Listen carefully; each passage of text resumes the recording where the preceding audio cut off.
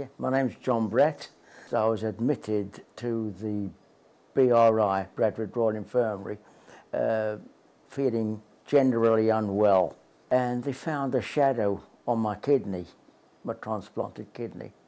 And then when they found that it was cancer, they gave me some alternative treatments that I could have. So one was major surgery.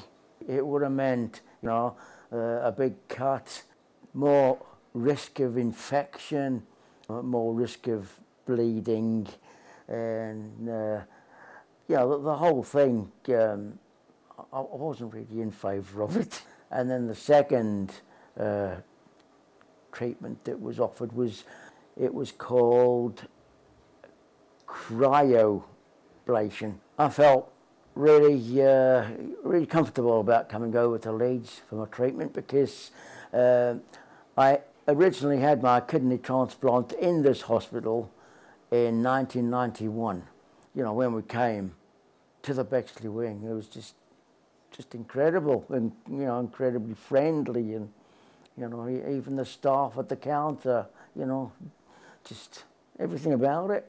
The whole layout and environment of this, Bexley wing, it's more like a hotel than a hospital. It was just absolutely wonderful.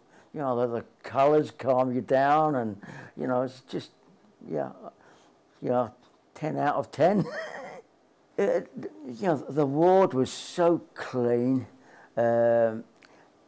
Even the dinner ladies were really friendly, and we had a consultation with Dr. Wah, and the secretary, Jeanette, was there also, and another colleague of Dr. Wah's, and she explained that she was going to do the procedure, and how long it would take, and what the recovery would be like, and so forth. So we had it was fully explained to us. It did make me feel very comfortable, to know exactly what, the procedure was going to be, And it was very, very, very quick. Yes, it was. We didn't wait around at all.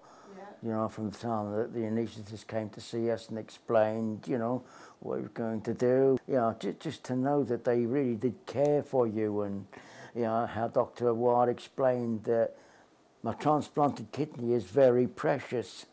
She used that word, and that she was going to take every care to make sure that this cancer was removed, and, that after treatment would be good. So it was just, first class.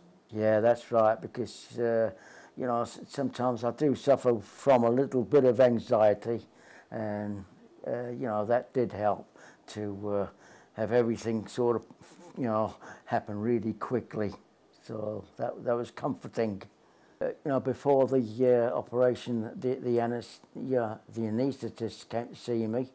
He was obviously a very mature, doctor. He'd been in that profession for about 30 odd years, so he really did know his stuff, and it was wonderful. So it was a general anaesthetic, and I think it was a 3-hour procedure. So I don't know much about, whilst it was going on. And I think the difference is with radiofrequency ablation, they use heat, and with cryoablation, they use ice. So they freeze the tumour. Dr. Wah came to see me, the anaesthetist came to see me, to make sure I was okay in the recovery room before they brought me back, and they obviously monitored me very, very well. And I had no after effects from the anaesthetic, which was absolutely wonderful. Just a little uncomfortable, but I mean, you're going to expect that, but nothing major. So they really did make me feel at ease. I was in only about 3 or 4 days. Yeah, I must, I can't find words to, to say how amazing it was, because, just every nurse was so caring, on ward 97.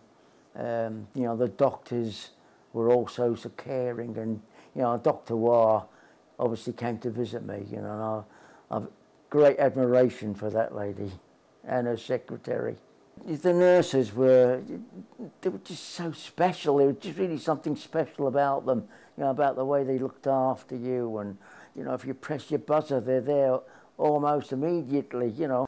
The whole team was absolutely incredible. I would recommend St James's Hospital, you know, for this treatment, you know, this cancer treatment, because it is so well equipped. It is such a friendly hospital.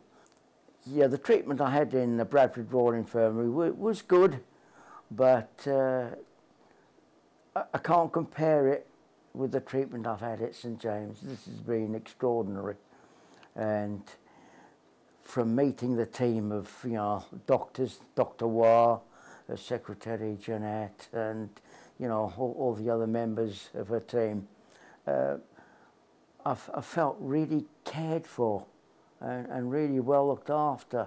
And you know, the treatment has been second to none, and I feel really well in myself at this moment in time, and very pleased that I'm able to stay at St James, you know, for my aftercare.